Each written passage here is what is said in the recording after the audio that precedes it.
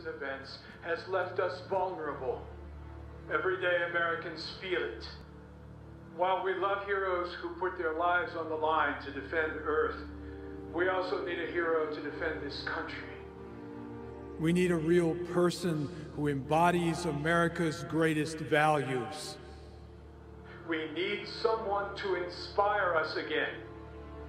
Someone who can be a symbol for all of us. So, on behalf of the Department of Defense and our Commander-in-Chief, it is with great honor that we announce here today that the United States of America has a new hero. Join me in welcoming your new Captain America.